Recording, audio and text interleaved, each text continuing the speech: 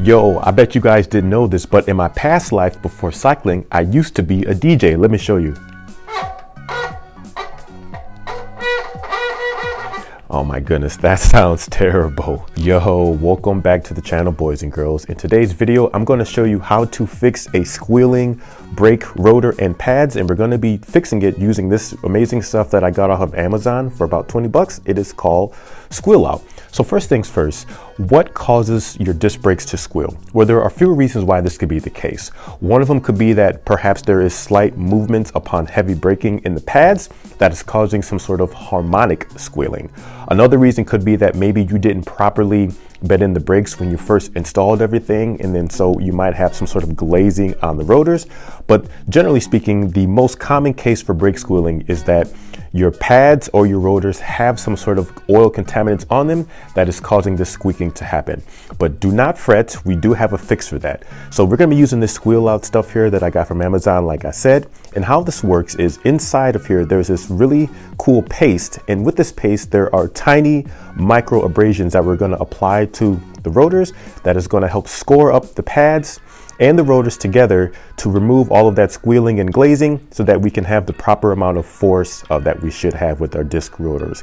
Now with the directions, they do say to stir up the paste before you apply it, and you don't want to apply too much over the rotors. And also too, they recommend that you only do one wheel at a time, because you will lose up to 80% of the braking force during the application and bedding in process as well. And then once we do all that, then we can go ahead and wipe down the surfaces of the rotors and the pads using isopropyl alcohol, and then we should have the proper braking force. And I already know that this stuff works. As I ramble on here, I already know this stuff works because I've already done this to the rear disc brakes, and they work as intended with no squealing. So let's get started. Oh, alright guys, so let's go ahead and get this Squeal Out stuff on our rotors and our pads. Now the directions say that we're supposed to mix up the paste just a little bit before applying it, and it also recommends that we use gloves. So we have some gloves here, you know, because gotta be safe, safety first, gotta wrap it up. So let's go ahead and apply a little bit of this paste here. Alright, we will stir it up as directed here. Oh yeah, look at that. Ugh. Alright. So now that we got that little bit stirred up here, we can go ahead and apply this to our rotors. Now, if you really wanted to be a stickler for maintenance and cleanliness, all that stuff, you could technically wipe down the rotors and the pads before you do this step here. You could get some isopropyl alcohol, you can get some sanding paper and do all that, but I'm not gonna do that because I am a lazy scumbag, and I've already done this method on the rear disc. I didn't clean up or anything, I just applied this and everything worked as intended. So anyway, all right, so we're gonna go ahead and do that. We'll dab a little bit on our hands here. Now, we don't wanna be too liberal with this stuff here. We want just enough to cover the rotors and pads as well here. So I'm gonna get this worked in here like so. Making sure we are getting both sides of the rotors here. And again, like I mentioned in the intro, what this paste is inside the paste is a bunch of micro abrasions that we're going to be using to help score up the pads and the rotors so that we can gain back the braking force that we should have had we not had any contaminants or oils, or if I actually bedded in the brakes properly when I first installed this. I gotta tell you, man, like, freaking disc brakes, man. I should have just stuck with rim brakes here, just as you guys told me. All right, this might be too much. All right, so we're gonna get this in here. Alrighty,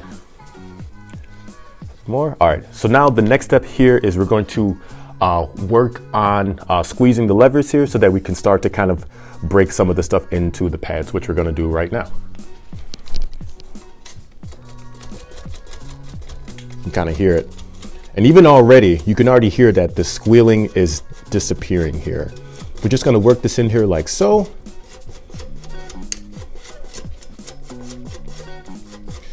And yeah, the noise you're hearing, that's the micro abrasions cutting into both the rotors and the pads to get rid of that squealing noise here. All right, so we'll do this a little bit more, and then the next step, guys, is going to be to take this out on the road and sort of break in the pads as well. I'm probably not going to show you that because you guys know what that looks like. But like I said before, you're only supposed to do one brake rotor at a time for your own safety. Make sure you do this right at your own risk. So let's continue. Alrighty, I guess I am going to show you the process here out on the road. So like I said, we've applied the paste to the front rotor here. And now, yeah, we're just going to take it for a spin around the block to sort of work that paste into the rotors and the pads. And like I said, make sure you're only doing this on one brake at a time. I'm not really sure how I'm going to film this because I'm going to need both hands to brake. But yeah, we'll figure it out. All right, let's get cracking. Alrighty, like I said, we're just working in the paste into these pads here. Slowly, slowly. Try not to kill myself here. Hey, we finally got a nice day here. Alrighty, just gonna slow that down. Alright, now we don't want to go to a complete stop here. It's no different than when you are initially bedding in your pads here. Also too, guys, I actually installed a dead cat on my GoPro. So I'm hoping that there's a lot less wind noise when I'm out riding here. I still have to test it out some more, but yeah, hopefully the audio quality is much better than what it's been in the past here. Man, I look dark in this video, yo. Slowing down. You hear that, guys? No squealing, no squealing. There's no squealing at all. Just gonna work that in there. Alrighty, guys. I'm gonna do this a few more times, but yeah, let's continue. Alrighty, guys, so we have finally taken our bike around the block to make sure that we were working in this paste into the brake rotors and calipers. So the final step in this process, guys, is to wipe off the extra paste on here using a clean cloth or a paper towel and a little bit of isopropyl alcohol.